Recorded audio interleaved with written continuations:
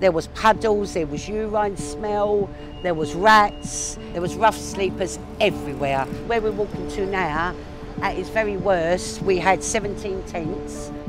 Lorraine's team of volunteers has been helping homeless people in East London for 5 years. But during lockdown, everything changed. The council placed everybody into hotels. Now, if you look around, you cannot see one homeless person, and it just shows you what can happen with money. Within 3 days, they ended homelessness. Newham Council said 320 rough sleepers are currently in accommodation. Lorraine's team has been feeding and supporting many of them, including Mick. I was the last coming off the streets. Makes me cringe now. I used to come round here to eat, to sleep. I was addicted to crack and heroin, and I've spent the last 2 years in and out of prison on the streets mainly again, going to prison for somewhere to live, getting clean, coming out, there's nothing. This is where I lived for a number of years on and off. There's someone living here at the moment. I bought him out some clean bedding yesterday.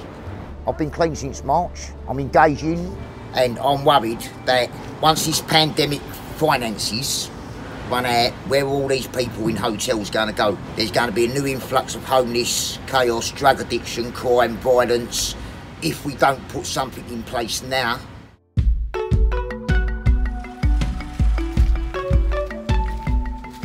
Lorraine works from a makeshift base, sorting and delivering donations.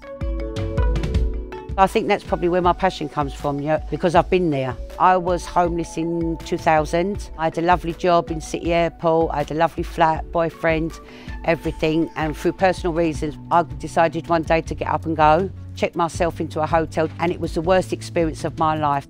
Newham Council said this temporary accommodation will continue into the new year. Longer term options are being developed, but rely on more government investment. The council told us voluntary groups, faith groups and local businesses have been incredible. With the virus entering a second wave, we will need to continue to work with these groups as we approach the winter months. We're not having them go back on the streets. Why should they have to return back to the streets when they've already been given that stepping stone? They're looking better, they're groomed, they've got nice clothes on, they look well, they're a different colour. She's fed us.